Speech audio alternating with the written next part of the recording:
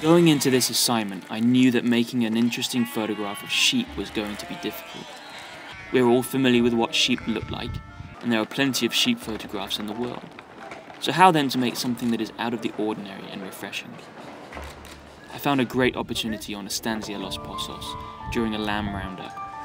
The lambs were jumping very high into the air once they'd been tagged and released, and so I tried to capture a shot of a lamb in mid-air. I finally got it, but it took several hours, and I got very intimate with more than a few sheep droppings.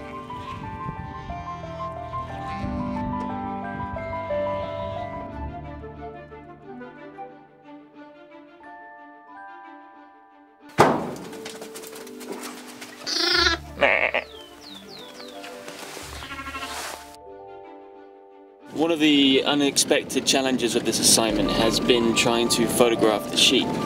They are really shy animals out on this grassland landscape, and you can't get more than 150, 200 meters away from them before scaring them off.